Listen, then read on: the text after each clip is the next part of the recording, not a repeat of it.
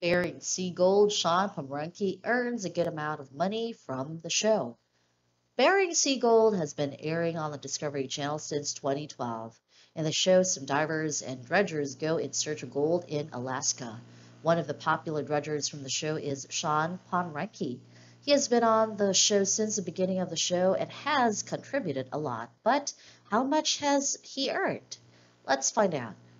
Shawn Pomrenke has done gold hunting for over a decade. On this long journey, he has found some large amounts of gold worth over $500,000.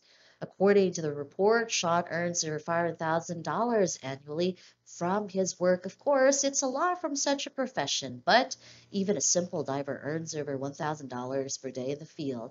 So we can expect any diver to earn around $10,000 to $30,000 a month, which is a lot in comparison to other professions. Moreover, Shawn also earns a company called Pomrenke Mining, which basically mines gold. He had also worked as a captain in a dredging ship called Christine Rose.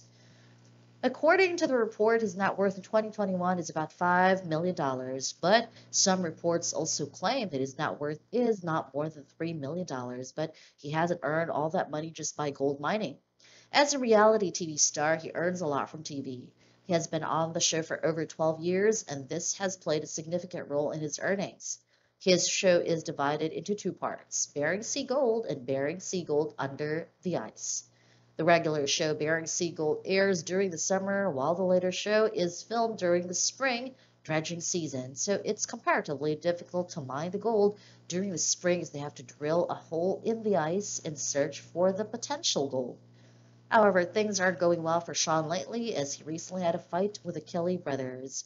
The fight has now involved the police, and it looks like things will get complicated for all of them in the coming episodes.